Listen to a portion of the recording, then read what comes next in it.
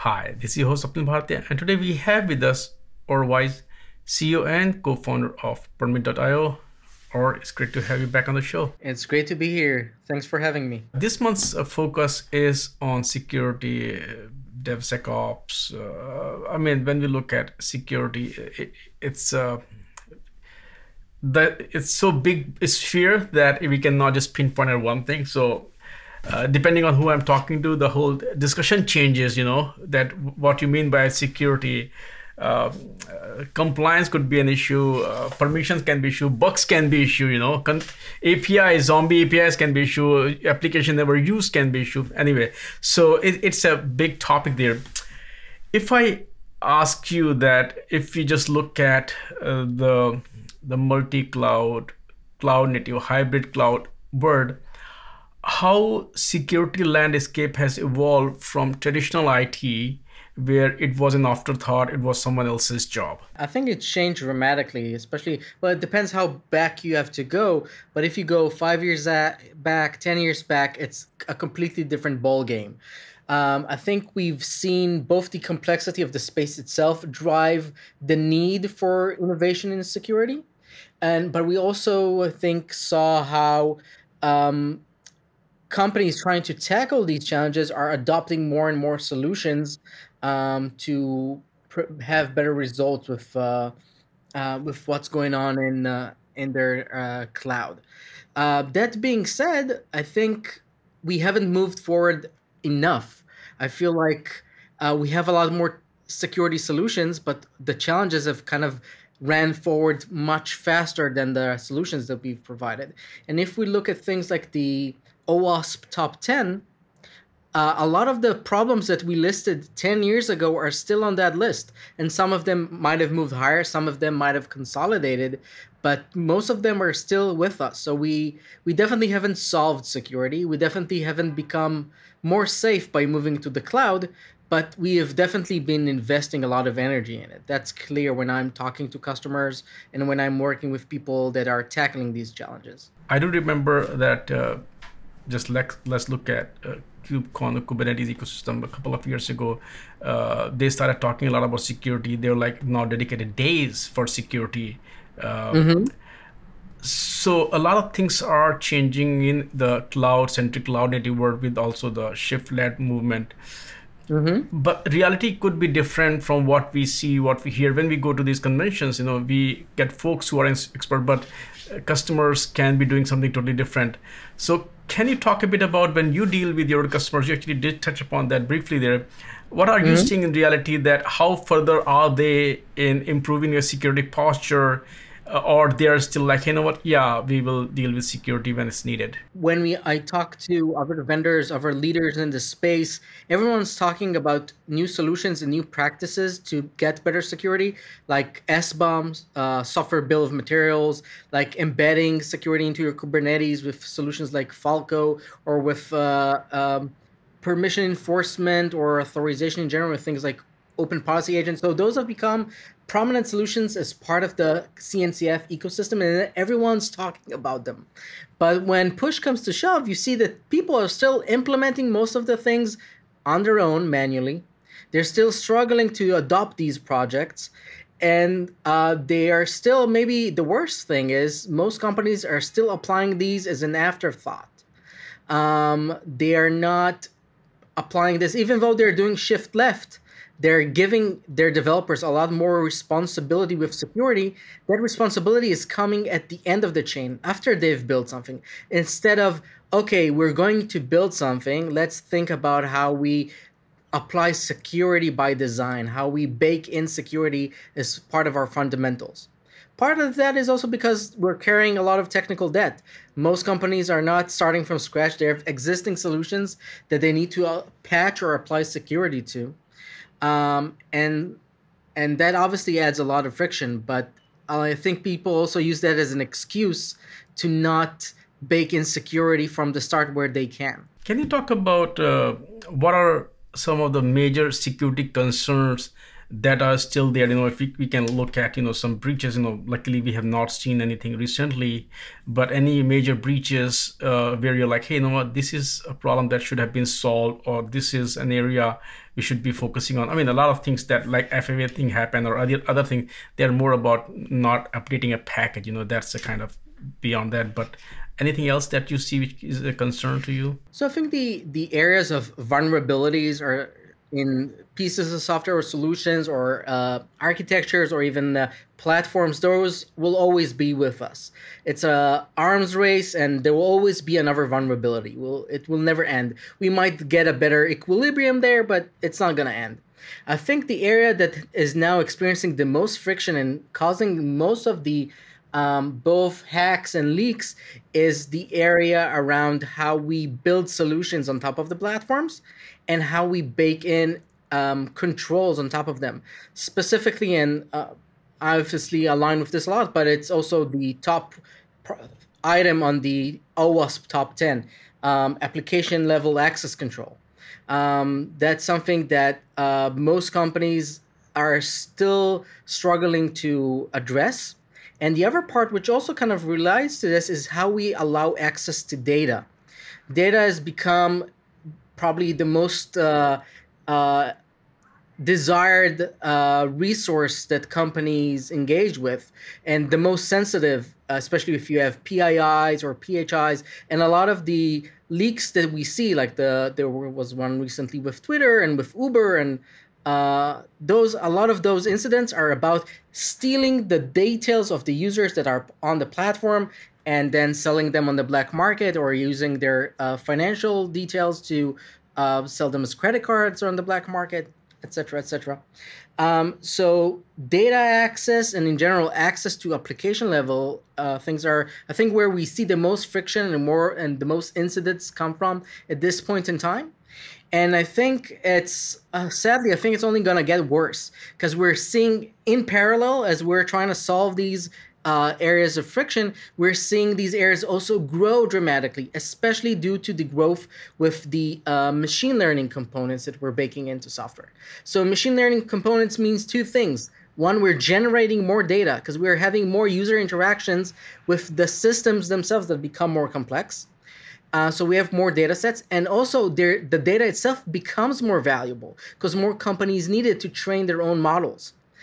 So there's essentially another race condition here between the growth of complexity around data access and application access, and the tools that we have to organize, control, and protect that access to the data. And currently, we're not only lagging behind, we're not even accelerating enough to keep pace. Since you brought this up, I am also kind of curious to know if there are any new vectors, threat vectors that are there which should be concerned for organizations. Something that is new, but it's probably too early to tell, but it's starting to kind of realize as a new area of friction, is attacking generative AI agents. So everyone's talking now about ChatGPT, and everyone's basically thinking about how they're going to embed similar agents into their software.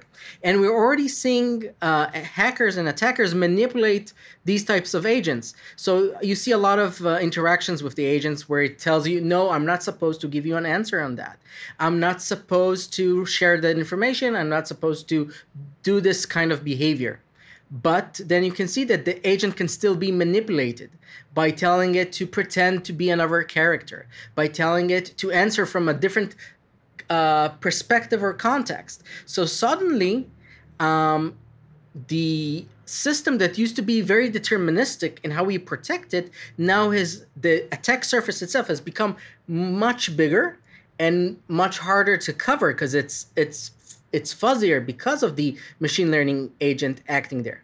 So for now, these agents are mainly spewing out data. Sometimes that data can be sensitive, or sometimes just the fact that they reacted in some way can be detrimental to the company. For example, think about the Bing OpenAI demo where the agent turned out to be somewhat racist, somewhat misbehaving, and also pretending to be sentient, which also kind of troubled people, and that affected the price point for the Microsoft stock for that day. So even that is impactful and has friction today and can be an attack vector on companies that attackers can leverage now.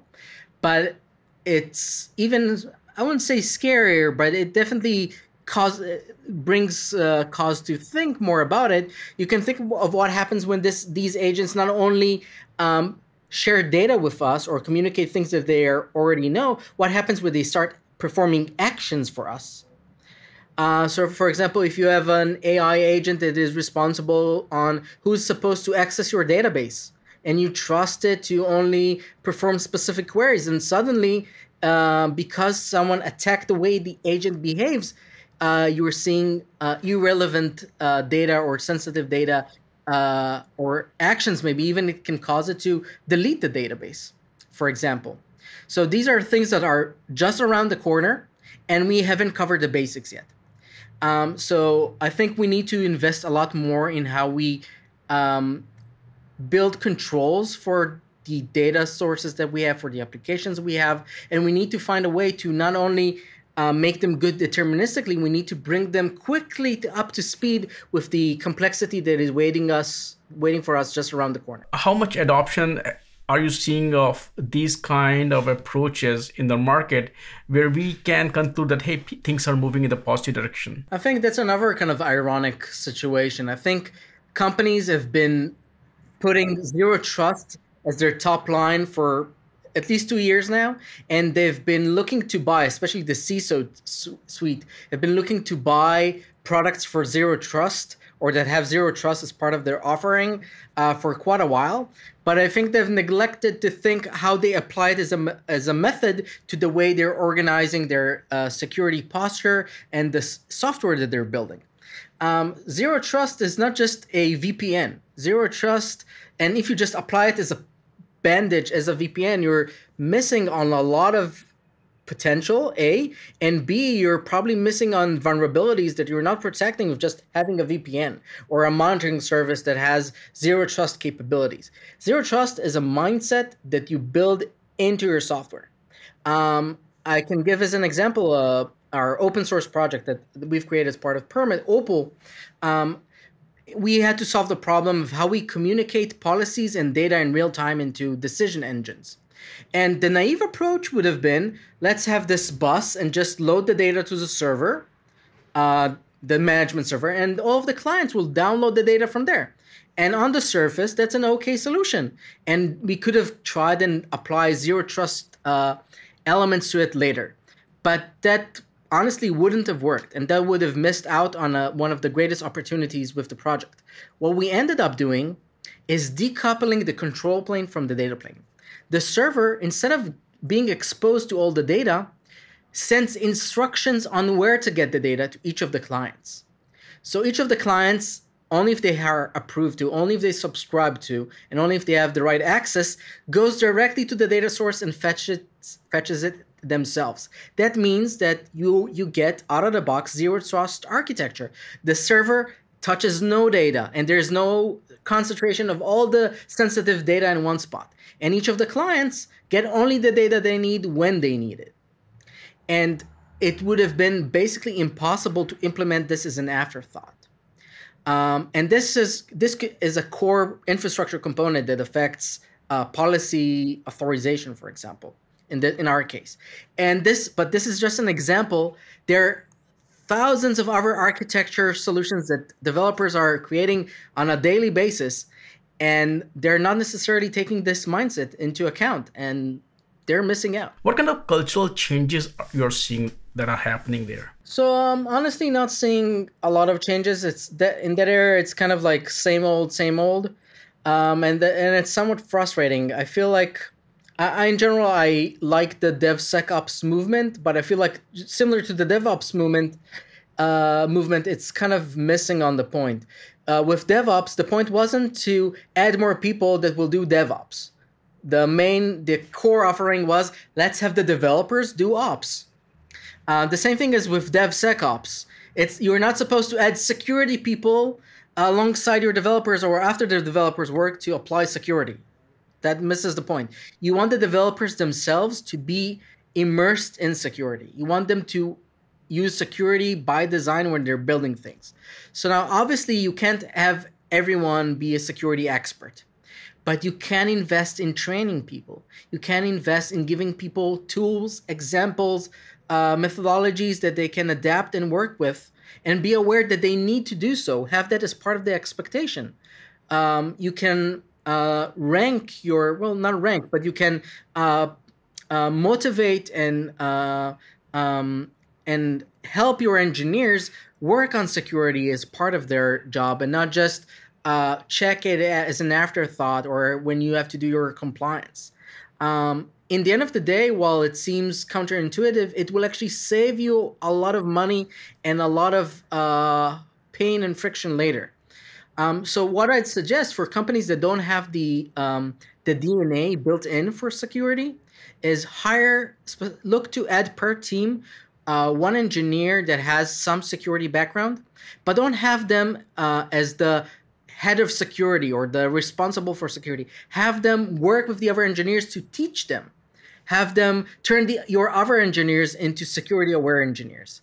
That's at least my 2 cents on the matter. Now let's talk about Permit.io. Of course, we cover you folks on a regular basis to our audience totally know about what you folks do, but just in the context of this discussion is that what role is Permit.io playing to once again help companies improve their security posture? I'll highlight 2 things.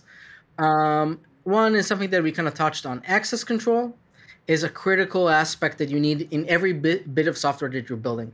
And it's really hard to build on your own. It's just like with encryption, just like with authentication, it's really hard to get this right unless you really are an expert in this. So you can build this on your own, but you really shouldn't.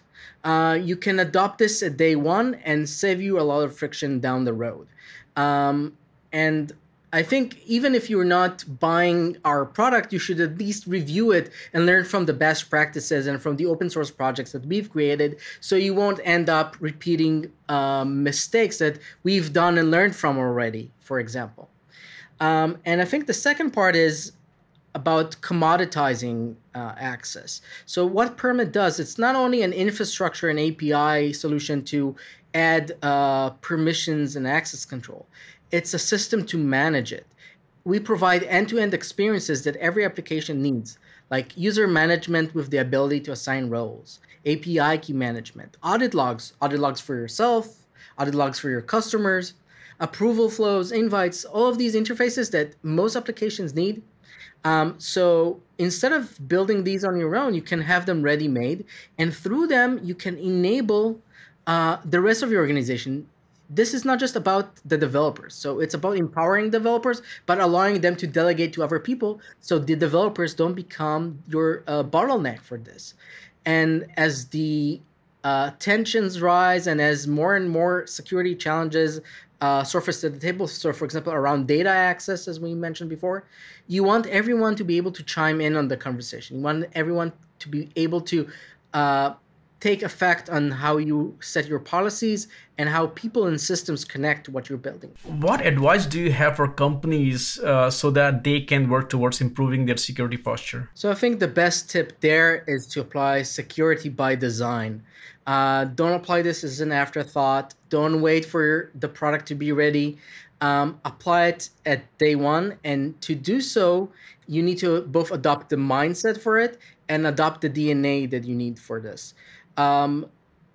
When touching on DevOps and DevSecOps, a key point there is that you're supposed to enable your developers to be able to do ops and to be able to do security. It's not about separating this to a separate person. So what you should do, or what I recommend people do, is hire security-aware engineers and have them not become your security person, but have them empower your other engineers, teach them the right mindset, give them examples on how to build things with security as a first leading principle. And again, not as an afterthought. All right. Thank you so much for taking time out today and talk about this topic. And as usual, I would love to have you back on the show. Thank you. Thank you very much. It was a pleasure.